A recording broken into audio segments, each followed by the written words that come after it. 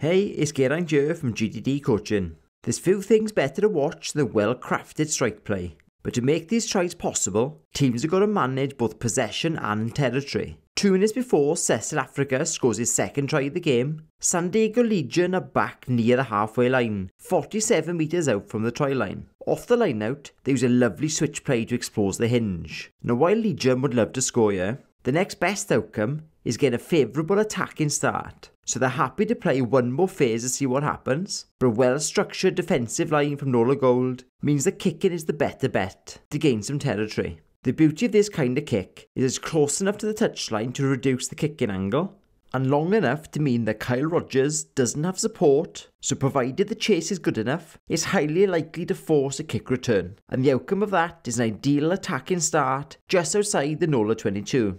Legion opt for a 7-man line out, and immediately set to work with the driving maul. A benefit of a maul, other than the possibility of a driving over for a try, is that it can manipulate the defence, forcing them to stay tight and have to defend both sides of the maul, because otherwise Denison would have a free run in to the line, which creates potential space elsewhere. With the maul losing momentum, Legion go for a really simple but incredibly effective strike option. Tyanosa receives a wide pass from Carlo Denison, which cuts out 2 inside defenders, and a really effective drift from Inosa, along with a switch line from Tian Lutz, and a short lead line from Thomas Moroni, breaks the centre field defensive connection.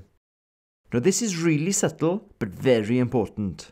This pass is pulled back, which draws the defence forwards, but as Cameron Clark moves the ball to width quickly after receipt, the defence now have to turn and chase across. And like a flash, 7 superstar Cecil Afrika spots those turned shoulders and uses his incredible pace to make use of the small spaces.